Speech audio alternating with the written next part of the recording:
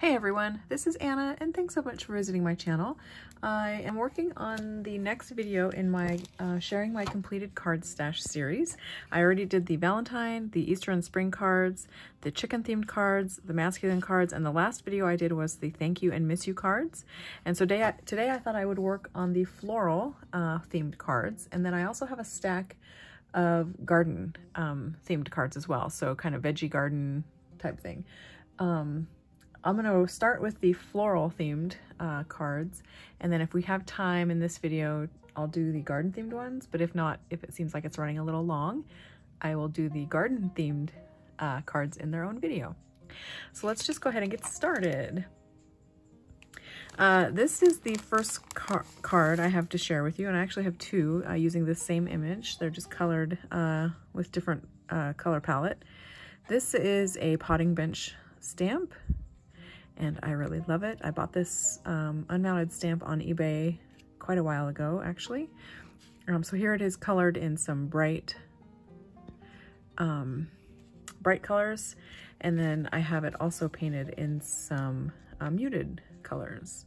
And this technique I actually used, I stamped the image in like a probably vintage photo, and then painted it with watercolor paints, and then so the extra brown that you're seeing is actually being pulled from the stamped image itself, whereas this one I stamped in black and painted it.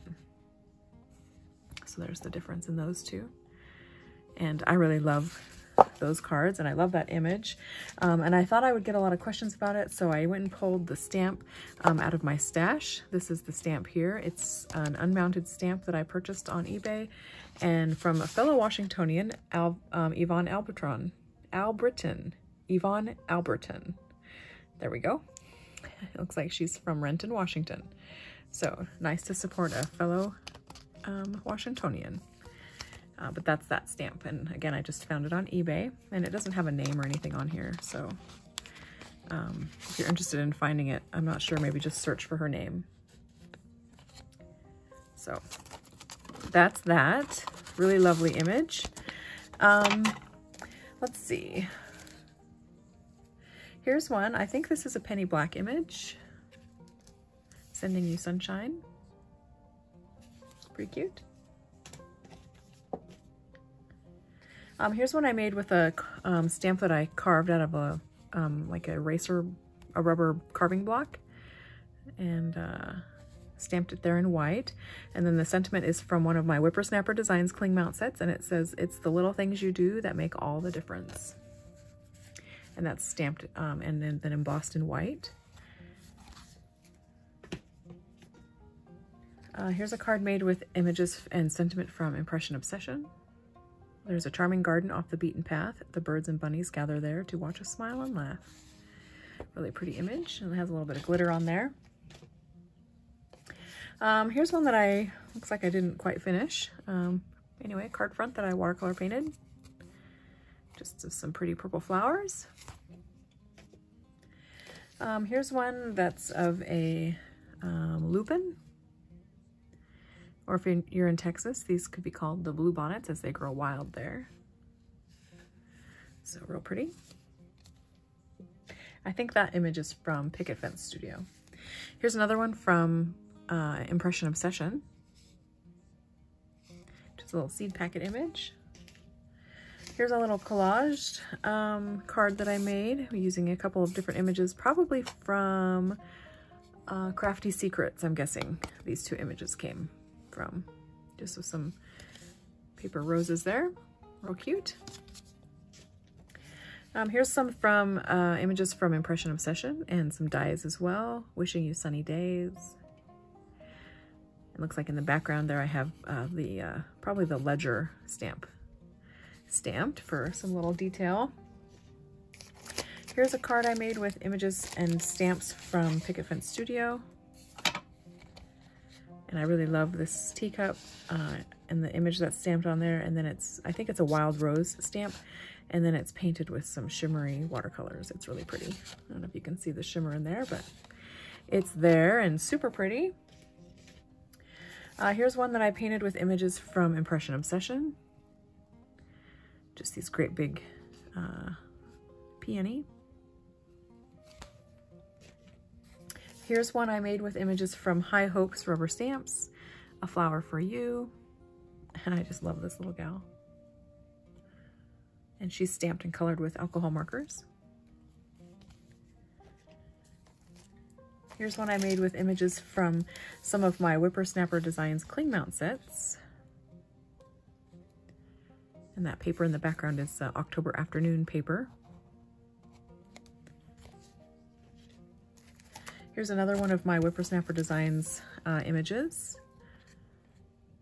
And this image comes with the sentiments underneath it as well. So it's just a quick and easy single stamp and off you're running, coloring and ready to go. So it's real cute. It says, if I had a single flower for every time I think about you, I could walk forever in my garden. And let's see, here is a card I made with the California Poppy image of mine from Whippersnapper Designs. And then this is a Whippersnapper sentiment as well.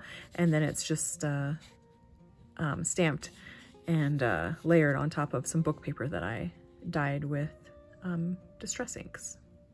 And I think I used a little bit of white gouache there to add some white speckles in the background. And I really love this card.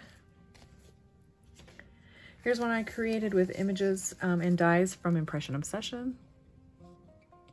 I really love this card as well. I love this little bird in the heart with the script over the top. I love this little postage sentiment here in the background. And there's actually a little wooden feather back here behind that really pretty blue flower. And then these feather dies are from Impression Obsession. So I love that card. I have a whole stack here and it keeps sliding around on me. Here's another card made with images from Impression Obsession. These little rose overalls. And it looks like I have some dies stacked up here from Impression Obsession as well. Really cute. Here's one I made with an image from Stampin' Up. I think this is, Beekeeper, Betsy Beekeeper, I think is her name. Yeah, Betsy Beekeeper. I love the little bee stamped in the background here. And she is watercolored with Stampin' Up! Inkers. And she's really cute. And this is quite an old stamp.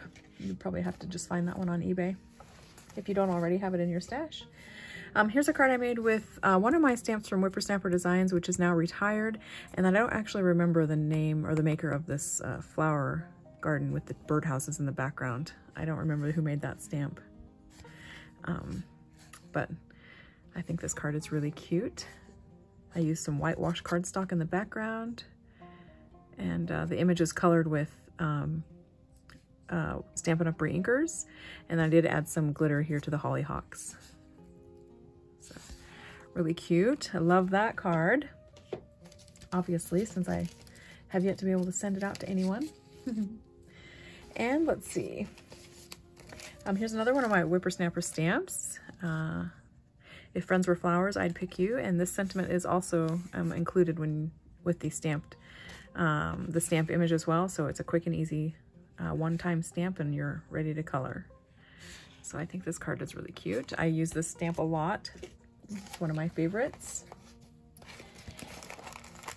And then it looks like I just have a handful more from the flower garden theme. This is one of my stamps from Whippersnapper Designs. It's the daisy that's stamped with Versamark and then embossed with white embossing powder and then watercolored. And then the sentiment down here is from one of the cling mount sets. But I just love this flower. I think this is one of my all-time favorite images that I've done for Whippersnapper. So I think it turned out really pretty. So there's that card, and then I have more done in that same similar style and using the same sentiment. Oh no, similar sentiment. So this is the poppy image, also from Whippersnapper. And then here's the dahlia. Isn't that beautiful? And those pearls, purples and blues. Love that. And then here is that daisy done again in some darker colors. I was having a lot of fun with the shimmer powders on this card, but they're so pretty. And then on the back side is another one of the dahlias. Really pretty. And then the last couple cards I have in the garden, the flower garden theme, is this one here. This is from Impression Obsession. Again, just the cute little California poppies. And then I use them again here on this card. So I'll put them side by side for you. So really clean and simple cards, easy to make. So I think I'll go ahead and start a different video for the vegetable garden themed cards, just to keep these videos right about 10 minutes. So I hope you enjoyed. Thank you so much for watching my video, and I hope you watch the next one too. Thanks so much. Bye.